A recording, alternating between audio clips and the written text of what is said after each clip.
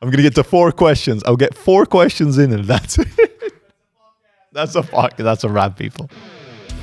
Beyond Coding. Hi everyone, my name is Patrick Akil, and for today's episode, we have a special episode, Q&A one. I asked you all to send in your questions you might have about me or the podcast through LinkedIn, YouTube, Twitter, wherever you can find me, and I have a list of them, so we're going to get to them in this episode. The episode will be a little bit edited for those kind of things, just so it'll be a bit more smooth than usual. So let's get to it. All right, I'm going to blank some stuff out because they shared some info which I probably shouldn't share on the air. But it basically boils down to this. I'm studying currently to become a software engineer at, XX university at XX country. Let's just blank it out right there. I almost have the bachelor. Should I go for a master's? Now, this is an interesting thing because I kind of wondered that myself as well. I had my bachelor's degree in information studies, and then I was like, okay, I can do an information science, information studies, business information science, or even data science master. One of those. You can see I didn't do that because I barely know the names there. But I didn't end up doing that because I looked at the job market and everywhere was required work experience, 1 or 2 years. Coming straight out of university, 1 or 2 years already. And I was like, I don't have that. I'm already behind. Like, what is a master's degree gonna offer me that work experience is not? So I told myself, and maybe too soon, you can see I make quick decisions sometimes, like maybe too quick. But I told myself, if I don't need a master's degree to pursue what I want professionally, then why do I need the master's degree? I'll start professionally. And when I come up on kind of a job title or a position that I do need that master's degree in, I told myself I'm still young enough to get that master's degree, but then at least I know what I want. Because the whole problem for me was not knowing what I wanted. So I would say, there's my advice. This is going to be a shorter question, I guess. If you know what you want and that requires a master's degree, get that master's degree. Because that's what you want at the end of the day. If you don't know that yet, then I would say start working, right? But it depends. Master's degree for me was also a lot of money. And money I wanted to earn as fast as possible as well. But it's going to be your context and your decision. Don't let me decide for you. I'm just saying what I would have done or what I did. But yeah, the choice is yours. What advice would you give in getting your first job in the tech market? Now, that's a difficult one because it depends on what you want to do. So based on the podcast, I'm going to assume it's kind of in tech, in software development, in web development, something like that. And the advice I would give is, probably also what I did, is start interviewing and figure out what you're not good at and start interviewing and get better at that. I learned by doing mostly. I don't like reading. I'm not a person that reads a lot. I read enough and then I seek experience to learn from there. Might not be the best advice, might not work from everyone, but what I did learn was, based on the questions that they're going to ask, it's going to kick off your thinking process. And as soon as your thinking process kicks in, you're going to learn from yourself, because externalizing what you already think internally is going to help you confirm some things, either what you want, what you don't want, and what you know and what you don't know. And based on what you don't know, you can take that next step, learn from there, and do better in the next interview round. I might have gone through the interview rounds. Maybe I should rephrase this. Maybe I should have picked organizations that I didn't actually want to go to, but I also picked organizations that I wanted to go to. Now, I don't know if that's wise, but I really wanted those positions, so I really put in the effort to get to those positions. I knew I wasn't going to get them, or it was highly unlikely, but still going through that rigor, going through those companies and talking to them, honed my skills when it came to interviewing, because interviewing is a skill of its own. I suck at it probably now still because I haven't done it in a while.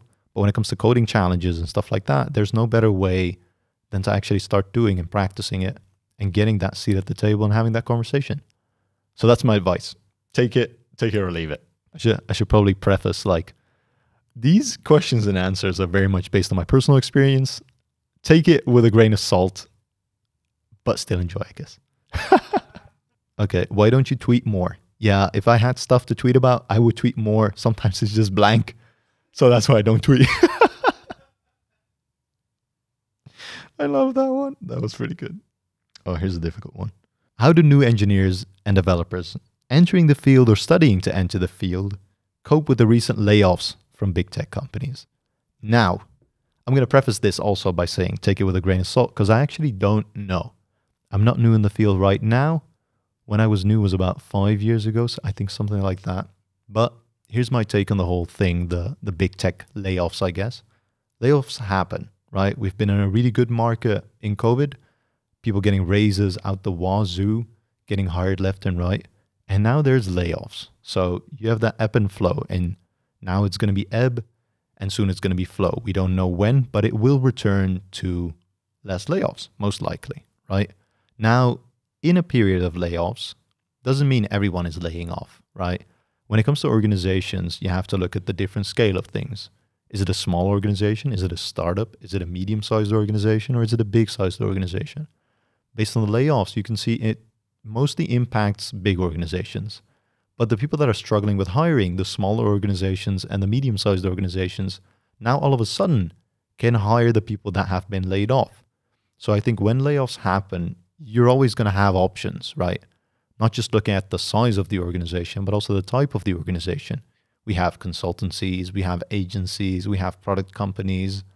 If product companies are laying off people and they still need the technical expertise of those people, they're going to go to agencies or they're going to go to consultancies. So those companies are still going to keep hiring.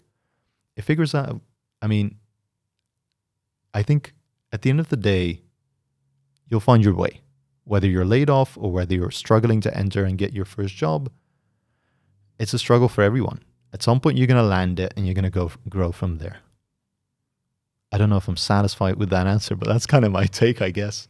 There's no golden answer. There's no silver bullet. I can't give you what you're looking for, but I think there's ebb and flow. Now there's ebb because there's layoffs, but soon it'll flow again and you'll get recruiters at the wazoo on LinkedIn. Yeah. Maybe that's just it. There's no golden answer there. What's your favorite podcast episode so far? Now, that's kind of an unfair one because I would throw people under the bus if I would pick just one.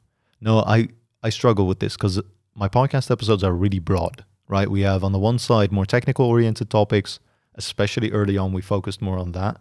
And now it's grown beyond that. I've done episodes with regards to coaching and leadership and listening and even startups and funding and product vision, right? So those are wildly different than the more technical episodes. And picking between those is really hard to do. Now, having said that, I hope, and this is really my hope, that each episode is better than the last one. I can't always promise that happens, but I do think the way our conversation flows and the guests I have on and the value they add are getting better and better. That's not to take away from the people that have come on. I'm just enjoying the process more also because I've grown more and I'm learning more and I'm learning new things, new avenues. So with that being said, I like the later episodes more than I like the earlier ones. That's all I'm going to give you. Hi, Patrick. Hi. I would love to know what the inspiration was behind the podcast. Oh, there's like 3 questions back to back. Let me start with the inspiration of the podcast. It's very simple. I started the podcast with my colleague, Martijn Eschmeyer. I think it's Eschmeyer, not Eschemeyer, but I thought it was Eschemeyer. I started the podcast with my colleague, Martijn Eschmeyer. He was new at the company and he said in an update call with about 50 consultants, listen, we do a lot with regards to knowledge sharing. We do a lot with regards to knowledge sharing, internally as well as externally. Externally, standing on stage, doing blog posts, and internally, we have knowledge exchange events, which we call XKEs, XBL Knowledge Exchanges, every other Tuesday or every first Tuesday of the month. Depends on which unit you're at. But through there, it's kind of like going back to school. Someone prepares a topic, people sit down, and you have that interaction of someone explaining what they know, sharing their knowledge in that way, and people from the, I would say public, but maybe the crowd. The crowd is probably a better word. So, a lot of knowledge exchanges, a lot of knowledge shared internally as well as externally. He said it would be really cool to do a podcast in that way as well. Because of the knowledge that we already share, and podcast is a cool medium, I'm looking for a host to do that. He said, I have someone. It's called Frank. Frank, my colleague, I know him. He said he doesn't want to do it, but if no one is a host, then he will do it. First of all, that's hilarious that someone says, listen, if no one does it, I'll do it, but I don't actually want to do it, so let someone else pick up the ball. I think that's really cool. I talked to Frank about this, and he has no regrets because he loves what we've done with the podcast. But with that being said, Martijn also said, I'll give you all the support you'll need. all the support you want. And it's going to be your vision, your mission, whatever you want, we're going to do it. If you want to do it Dutch, if you want to do it English, if you want to do it once a week, once a month, I don't care. Whatever you want to do is what we're going to do. Now, I had been listening to podcasts for the last 10 years, probably. Started with PKA, listened to a lot of Joe Rogan and other podcasts in there as well. Lately, Trash Chased, which is pretty cool. But getting back to things, that sounded like music to my ear. So the next day I hit him up and I said, yeah, I listened to what you said on the update call. I want to be that host. I have an idea of what I wanted to do, what I want to do. So let's see if we can execute on that. He was like, that's pretty funny because no one replied in that update call. So he went to my manager and he said, give me a list of people that I can reach out to. And apparently my name was on that list. And it's pretty cheesy to say it was on top of that list. So yeah, that's what he said. I don't know if I believe that. But moving on from there, we started brainstorming on, well, not necessarily ideas, because I had an idea in my head. I wanted to talk about stuff, not just coding, but stuff around coding. You might say beyond coding.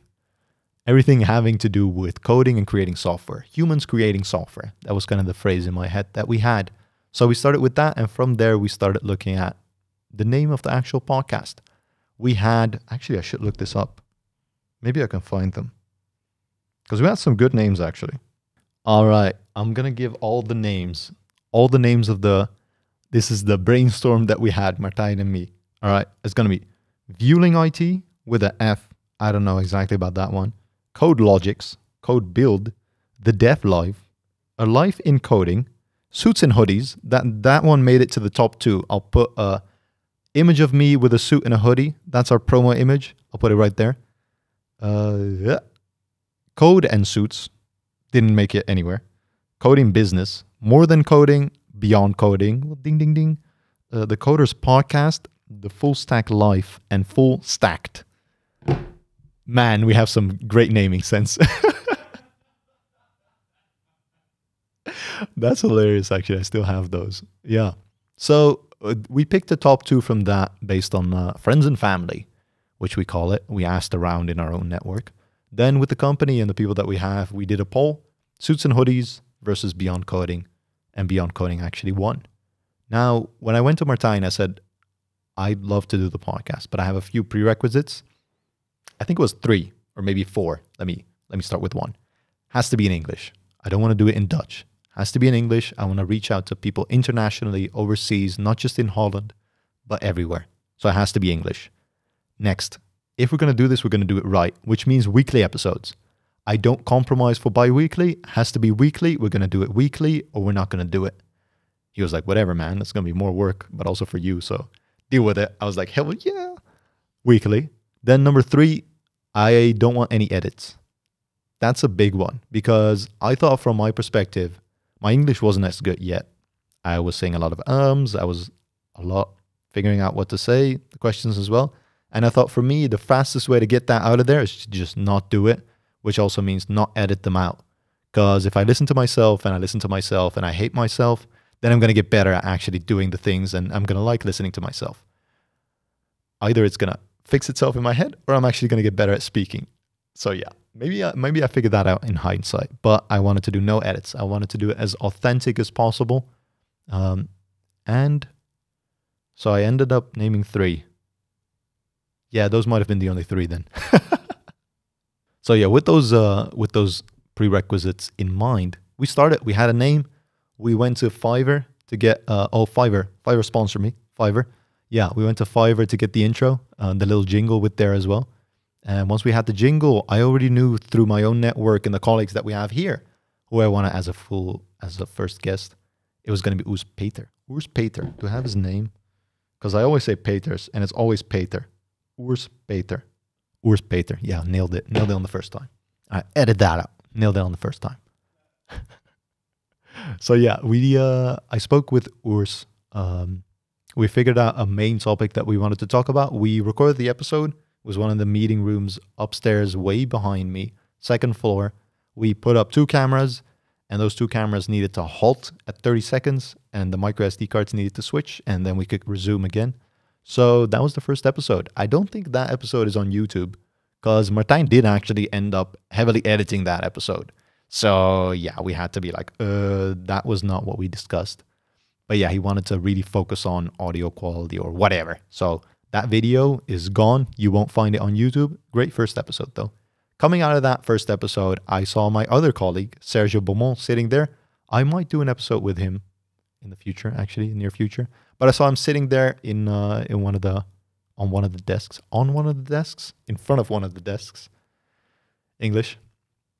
I saw him sitting there in front of one of the desks, and I said to him, listen, we're doing this podcast right now. I'm really happy with it. I really want to go do more with it. Do you want to be a first guest? Do you want to be second guest? Do you want to be second guest? That's what I said. He was like, yeah, we'll do it next week. I was like, yeah. And that was the second guest. It's pretty easy. Now, with my first 2 episodes recorded, I talked to Martijn and I said, when are we airing this thing? Because I do want to air those episodes. I don't care if they're quality-wise less than what we actually aim for. I thought they were great. I was loving it from the get-go. But obviously, we were going to get better. But I didn't want to get better first and then start airing. I wanted to air the whole process. Even though I didn't like my voice, even though I didn't like some of the questions I asked or some of the dynamic there, I wanted to air or start airing as soon as possible, get feedback as soon as possible, and start rolling with this thing. So we decided once we had 5 episodes, we would air episode number 1. And that's what we did. We started recording 5 episodes. We asked each and every guest, well, now that you've come on and kind of figured out the vibe in the episode that we did, do you have other people in your network which might be a good fit for the episode? And actually, I've done that each and every single episode. So we really use the network of the network effect when it comes to getting guests. And the ball just kept rolling from there. I actually figured out what my 4th requirement was. Maybe it was my first, but I told Martijn I don't want to talk about coding. I don't want to talk about coding at all. I don't want to talk about more technical stuff. I want to talk about everything that's around tech, I guess, which also fits with the name, Beyond Coding, because that's also where my interest lies, right? I still do consultancy 95% of the time. I get like 4 hours a week to film these episodes. So I use it to the utmost of my ability and don't talk about coding. So that's a personal preference. I get the most enjoyment talking to people about what they're passionate about. And I just really love that it's not about coding. Not to say I don't like coding. I like programming still. But just programming and podcasting, I don't think they work quite well as a medium because at some point you need some visuals. You know what I'm saying? Talking about everything around that, someone's history, someone's passion, what they believe in mission, vision-wise, that's way easier through a podcast. So that was number 4 when it came to my prerequisites there. I knew I had a 4th one. What made you want to start the podcast and how did you decide on the topic? Now, I answered probably 2 of them. What made me decide? I probably said yes way too quickly. Looking in hindsight, I never knew all the work involved or everything that I was going to do. I was listening to a lot of podcasts back then, and I just really loved the idea of having a seat at the table. Listening to podcasts, sometimes you would figure out questions or think of questions that would remain unanswered, right? And that's not really satisfying, especially for the listener. So I thought if I would get a seat at the table, it's very, very greedy, very arrogant, but I would love to ask those questions and not remain unanswered, at least for me, because if I record an episode, I'm listener number 1, right? I might be the host, but I'm also a listener. So asking the questions that I would love to ask is really just a privilege. So very greedily, very quickly, I said yes. I was like, yes, let's do this. I would love to. Yes. And then all the other work involved came later. Not to say that I don't like it, but it is a lot of effort. A podcast doesn't just appear magically. There's work and effort involved, blood, sweat, and tears. I had to throw out episodes that I thought weren't up to par, throw out episodes which had an echo, which I hated to do because they were great episodes. But here we are, 80 episodes further. Curious to know what goes into creating a podcast episode. Now, we kind of had to refine this process. What I do is I find people on Twitter, I find people on LinkedIn, I find people through the people that I already have had on that say these people would be a great next guest. Now, I reach out to them or I get connected to them through the guests that I've had on. And I say, listen, we're doing this podcast. It's about kind of the human side of creating software. Would you be interested? When they say yes, I'm like, okay, let's do a 30-minute call. Now, apparently that's already a bottleneck for some people. They don't want to do the initial 30-minute call. From my perspective, If we can't do a 30-minute call, usually if I've never met you, I don't want to do the episode. Might sound stupid, might sound short, but I want to know the dynamic of the person that's going to sit in front of me, whether it's in person or whether it's remote. I think that's really important for the actual quality of the episode. So I've had to say no to people that said, no 30-minute episode. Can we just record the full episode? I had to say, and I still say no to those people that I've never met before. To some people that I've met before, I know what I will have with them. I know the dynamic that we already have.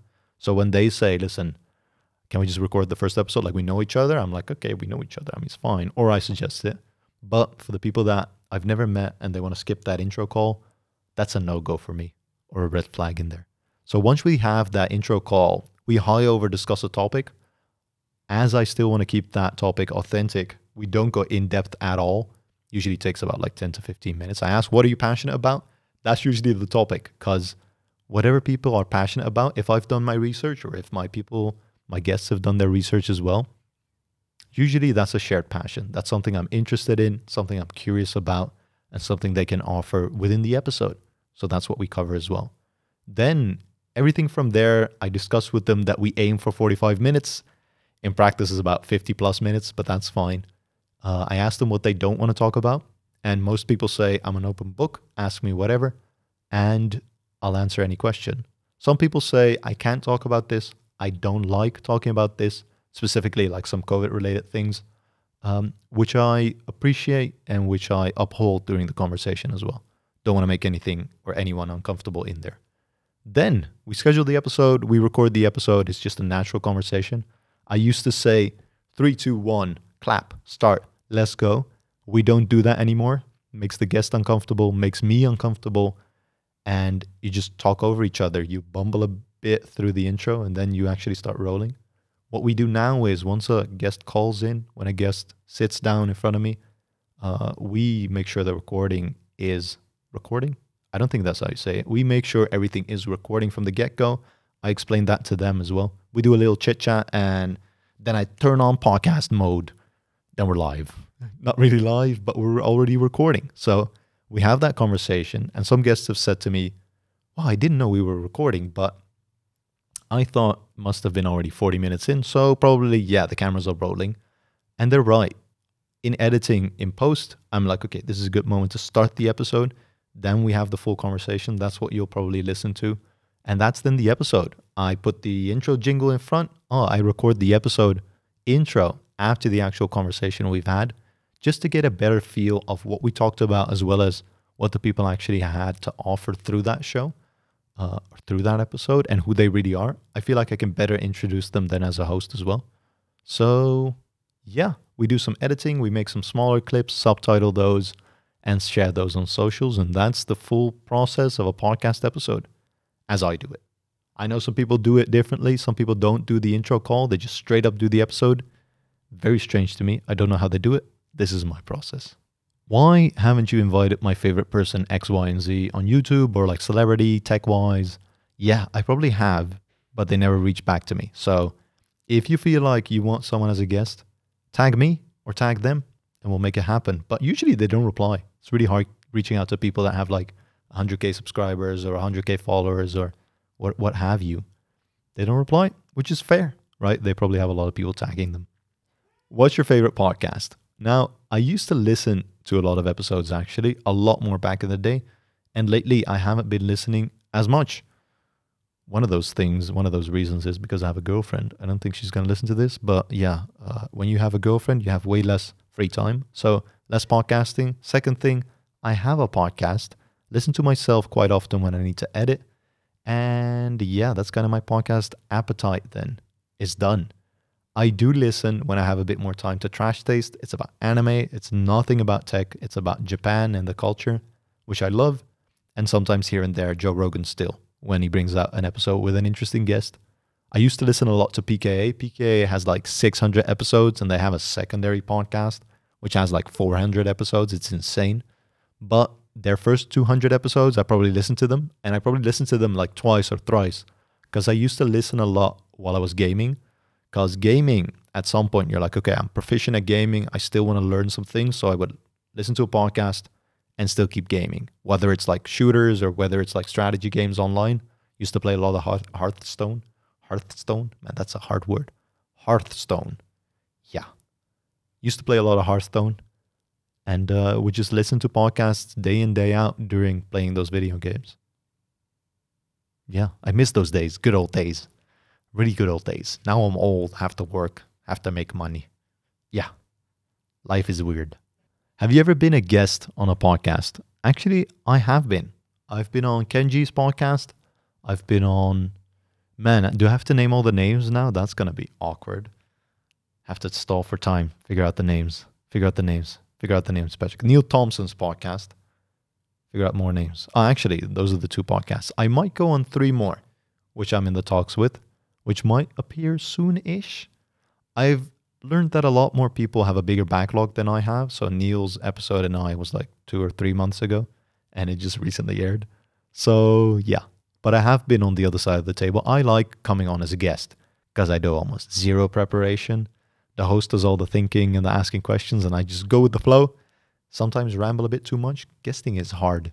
But is it vain to say I like episodes where I'm a guest in? Maybe it is. Maybe I shouldn't say that.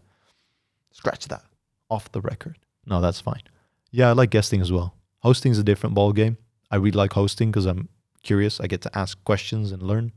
But guesting is sharing what you know, sharing your experiences as well. And who doesn't love sharing what they've experienced, right? Yeah. Awkward wink. What's your take on hiring in tech? Now, I'm going to assume that you mean kind of a standard way of hiring where you get kind of a coding assessment, I guess.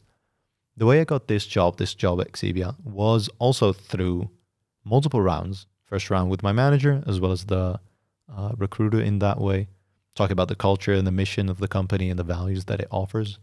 And the second one was a coding assessment. Now, it was a take-home exercise. The exercise was quite large, actually. They said on an average, you would have to spend like 8 hours on it to complete it. Only spend 8 hours, actually, because if you need more, then you need more, and we'll just have to discuss what you didn't finish. So I took that exercise. I ended up spending 10 to 12 hours on it, and I was honest about that. I said, this is what I can. If it's not good enough, then this is not my ball game. This is too high of a level. But it can be quite confronting. I like take-home exercises more than I like live coding. I don't like leak code exercises because those are usually not realistic and representable of what you would do when you actually land the job. So when it comes to coding exercises, I think they can be fruitful. I think they have evolved though, and more companies are doing some sort of pair programming, some sort of talking through code, talking about code, more so than actually solving an algorithm, which I like. So I like that trend. I think everyone or every company, rather than looking at what other people are doing or what other companies are doing, should look at what they do on a more day-to-day and test for that. And I'm also of the mindset that if people can't do it, they can learn it. The right people can with the right amount of eagerness and the right amount of drive. So look for those people rather than people that can just do a trick and solve an algorithm. That's my opinion. Yeah.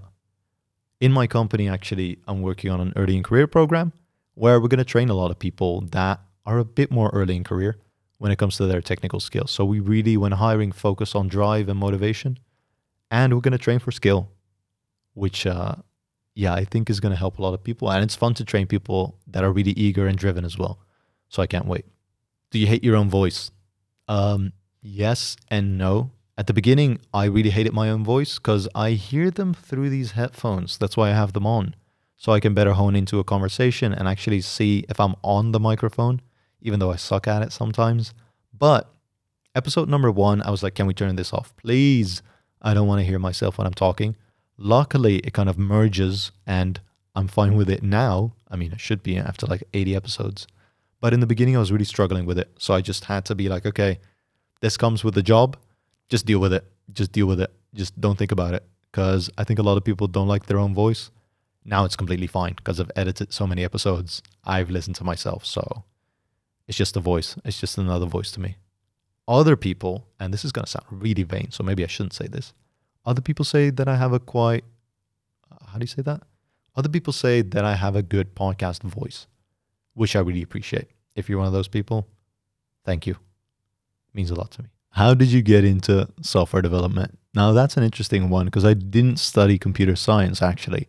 I studied information studies, or information science, as people call it, which is kind of on the fine line between business analytics, business science, business studies, rather, and computer science. So, right in between there. And we did a lot of stuff with regards to data analytics, data science, but not necessarily computer science. So, coming out of high school, I didn't know what I wanted to do. So, I thought I would choose very broadly, and broadly was information studies. I had some other options, but throughout my high school, I had to pick some courses here and there, some electives as well. And based on those courses, based on those choices, I couldn't do all the studies that I wanted to do. So I went with information studies because that was available to me, was still in line with what I wanted to do, which was a little bit in tech, but still super broad for me to figure out what I actually wanted to do down the line. So going into information studies was a 3-year program. After I was done, I still didn't know what I wanted to do. I like data science. I like working with programming languages. Mainly, we learned Python and some web development stuff as well. But I didn't know exactly if I wanted to be a data scientist or a data analyst, something like that. So I started applying for jobs. I applied for probably a lot more jobs than I should have. But I told myself I wanted to get better at interviewing because I sucked at interviewing, man. If you were to ask me what is like the worst experience of getting a first job, I would say it's the interviewing experience. I don't like sitting at a table with another person judging me, or at least that's that's what I felt at the time. My worst experience in there was it was a computer science role, junior developer role, and it was at I probably shouldn't name the name, but it was some kind of bank, some kind of Dutch bank. You'll probably figure it out. But it was for a programming language I'd never programmed in. So first round, I came to the office and they said, well, we already preceded in some talks. I had a really good first round. They really liked me, I thought. So I was invited to the second round, which was going to be kind of a pair programming, or rather mob programming situation, where it wasn't a programming language that I never had written in, with a group of people which were probably all seniors, probably some meteors, but definitely no juniors. So I was the only junior there.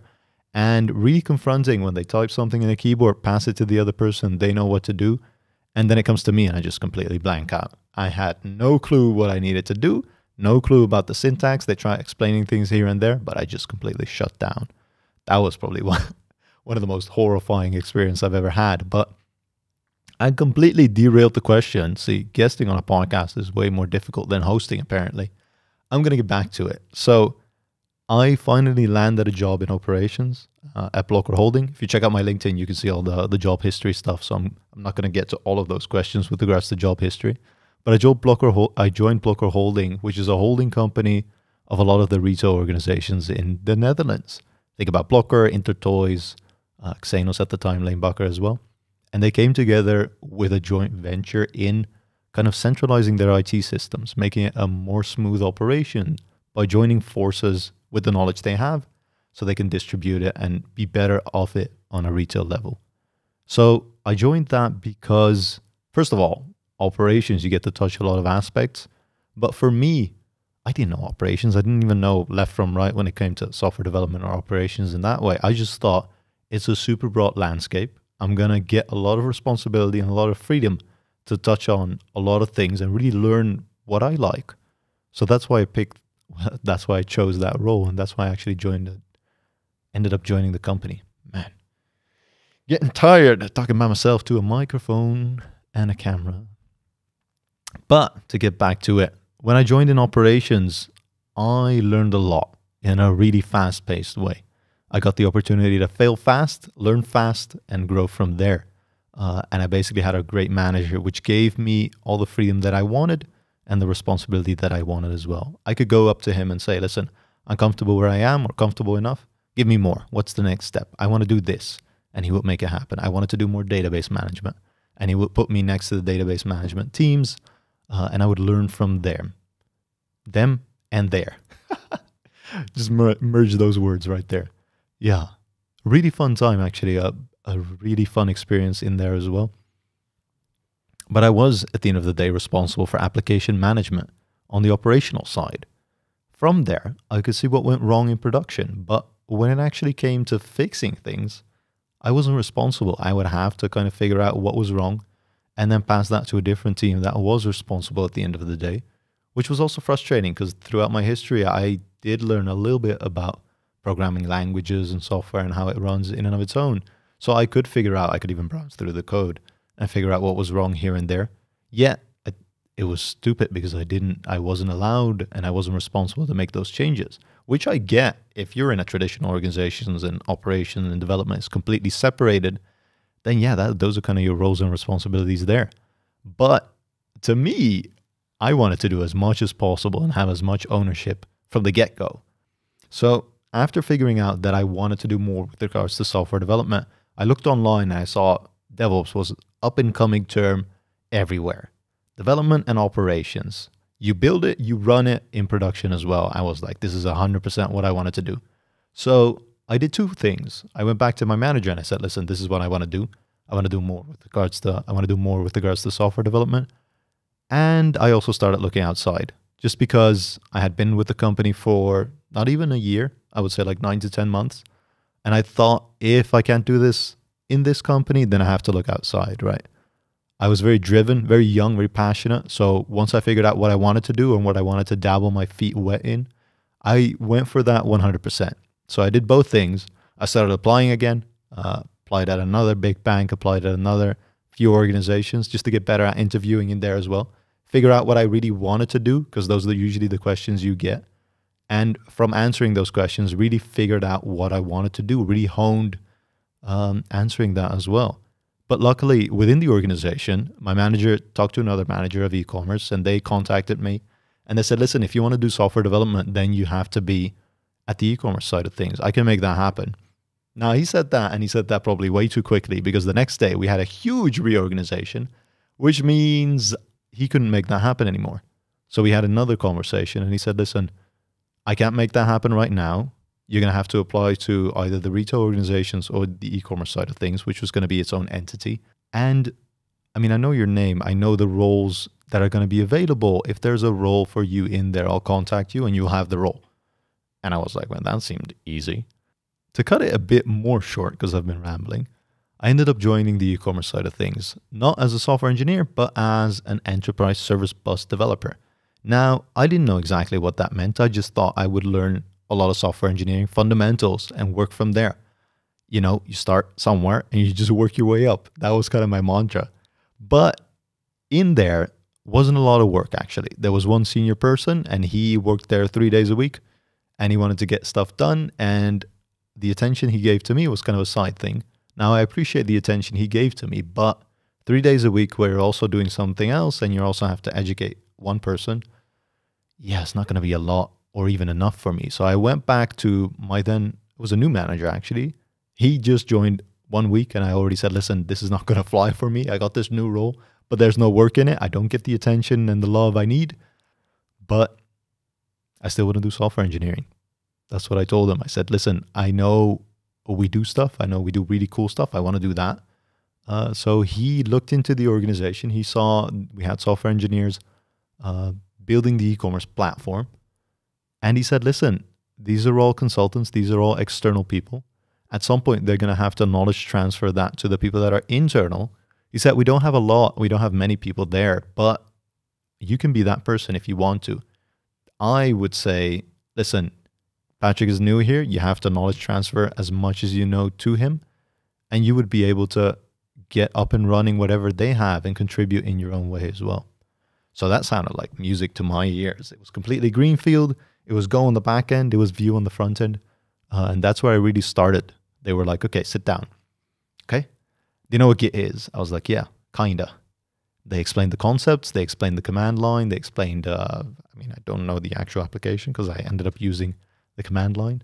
And we rolled from there. We picked up a user story, made the changes in a pair programming sense. I put up my pull request. I was really proud until I got like 40, 50 remarks. And I was like, damn, okay, these people know what they're talking about because none of that stuff I thought about.